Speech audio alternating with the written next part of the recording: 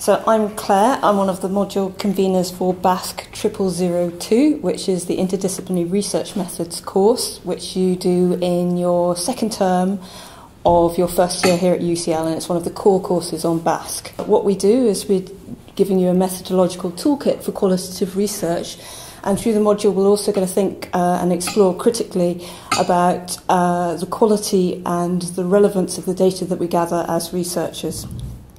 And the module is split into two halves.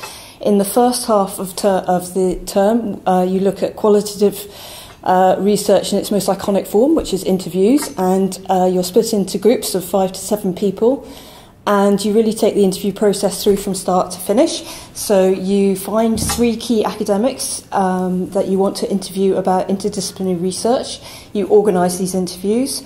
You then interview the academics using semi-structured interview techniques, and then you code and analyse this data, and through that process you take the raw data through to understanding and meaning.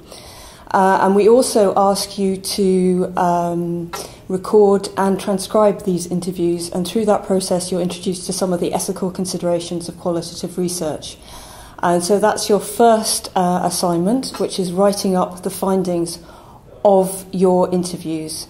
The second half of term is split into the second assignment, which is a research proposal. This sticks still within the real world, but what you're doing here is thinking about a research question that you think would be interesting to explore. Often people are inspired by the interviews that they undertook in the first half of term, but they don't have to be. And the lectures in the second half of term are really designed to inspire you as you work through your proposal, because we give you a whole range of different qualitative research techniques that are useful. Now, people really enjoy the interviews often, so we do hope you enjoy them too. And for other people who aren't on BASC, it's relevant to anybody who's interested in doing qualitative research through their time here at UCL. And it's also very useful in how to time a project in terms of from start to finish, both through understanding how the interview process works and also how research proposals work.